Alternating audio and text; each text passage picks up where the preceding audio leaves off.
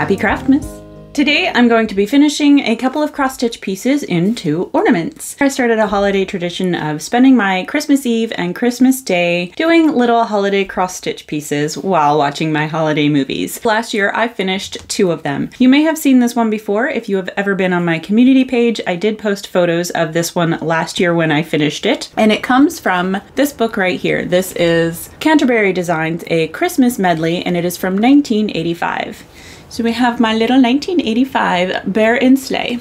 And this one is called Santa's Express. It is from the New Berlin Company Holiday Trimmings. 18 festive ornaments using Starbright frames. Oh, I don't have Starbright frames. I should look those up.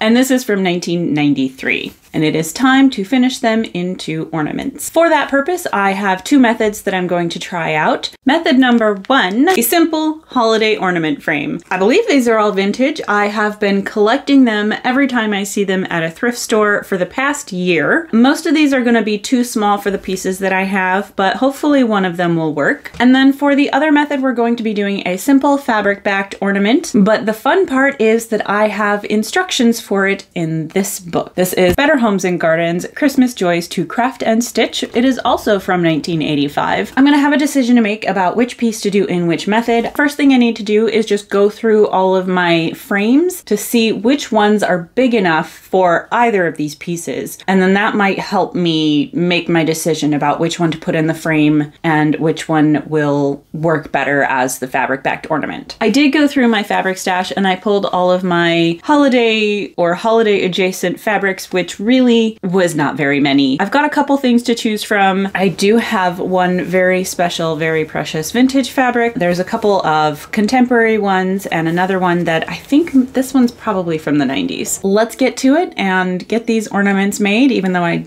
still don't have a tree and don't know that I will have one because Toby has not yet matured enough to not chew on it.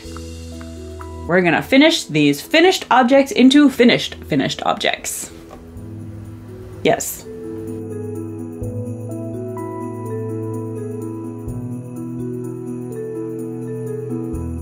So close.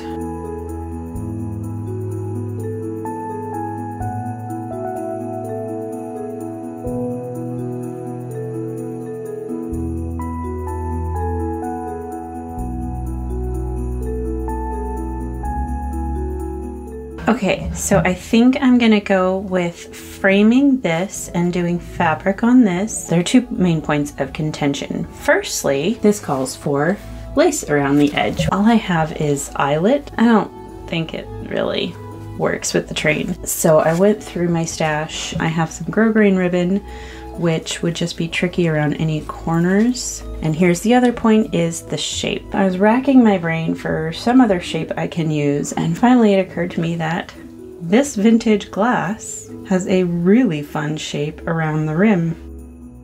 I used ordinary craft felt for this. I don't recommend it with this turning method. It was very hard to turn, and it's not poofy enough.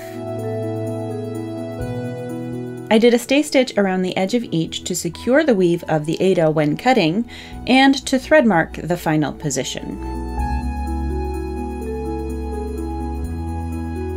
For the framed ornament, I need to cut it down and put in a gathering stitch. For the fabric-backed one, I'll need to make a bit of a sandwich and sew it together with an opening for turning. I pulled out this leftover last year for my calico ornament, and I still have enough for a few more ornaments, so we're gonna use that for the hanger. This is going to be a pain, and I'm not sure how well this is going to work. I think I'm going to have to baste it in place first. This ribbon is not up for this task. I really don't have anything else that I can use here.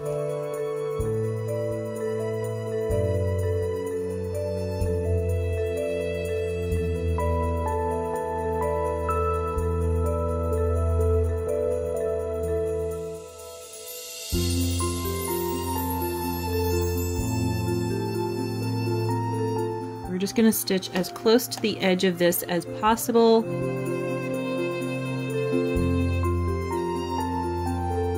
We need to put the hanger at the top with the knot going that way, and then the back, and then the padding.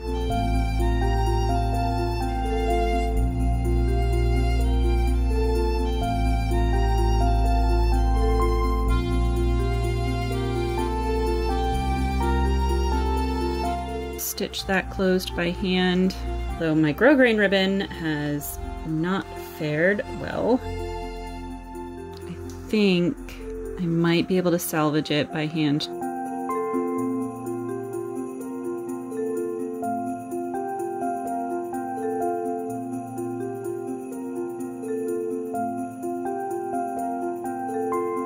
I mean, actually, yeah, if I get a little fray check on that, I think it will be fine in the long term.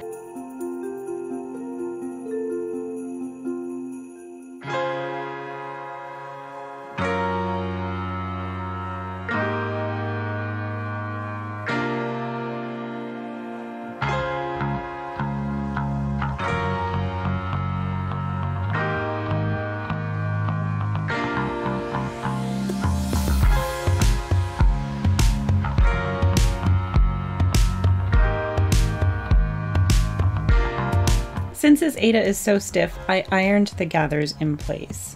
These frames are made so you can just snap them right in place, but the gathers are too bulky for the cardboard to fit behind them. I could just cut it to size, but I'm not really ready to do that, so I think I'm going to find something to cover it with. Since we've got our fabric tucks on that side and on that side, so I'm just going to stick that there to help even this out just a little.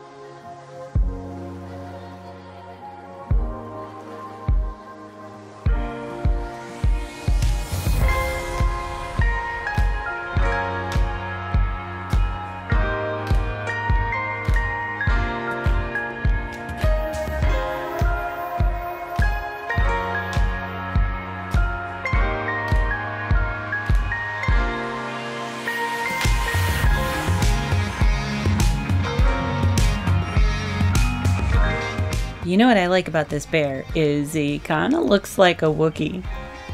He does! Tell me he doesn't look like a little baby Wookiee. He's so cute! Thank you so much for joining me today. I didn't exactly do the best job of finishing these ornaments, but you know, it was great practice. I learned a lot, and I think I know what to do better next year. As for Craftmas 2023, we are not quite done yet.